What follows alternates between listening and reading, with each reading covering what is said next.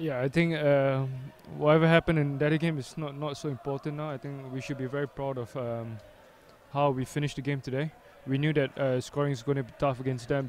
Credit to them, they defended very well with the back five. I thought we didn't create enough chances, or we didn't stretch them enough and create space within the back line, but that's something we need to look at again. But our wide triangles today were quite okay. And kudos to Boris for keeping his cool and Faris to find that finish at the end.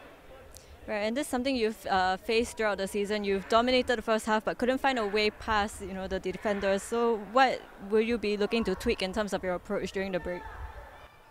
Well, it's not that we're not banging on the door. I think we are, and we've created decent chances, and just sometimes, again, like I go back to the other day, it's just 2 inches to the left or 2 inches to the right, and it might have been a goal. But more importantly, we're getting into the positions to try create a chance or try to convert a chance rather. So yeah.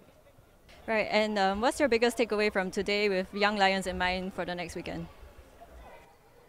Yeah, I think towards the end you could see some fatigue showing up, and so again it's all about rest, recovery, gain as much freshness as we can, and then try to be as ready as we can against Young Lions. Of course, I feel a draw will be a better result, and it's a fair result if it's a draw. But congrats to Tampines for the win.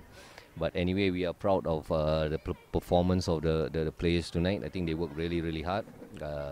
Yeah, it's just unlucky that we lost the game.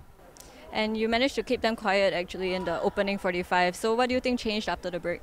Nothing changes actually. I think we were still going strong in the second half as well, looking for that, except for the first goal scored by them. But I think we throughout the game, not only in the first half, and I think even in the second half, we were still trying to score goals, to defend and all that. Yeah. Right, and it must be disappointing to drop these points by conceding the spot. But do you think you could have done anything more tonight?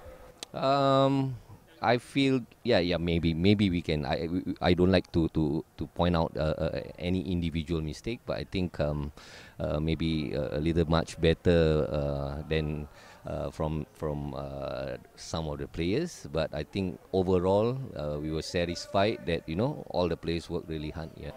Right, and Geylang up next for you this weekend. Is it just to recuperate and regroup ahead of that match? We only have a few days before we meet Geylang. Most important thing right now, I think, is the players need to be.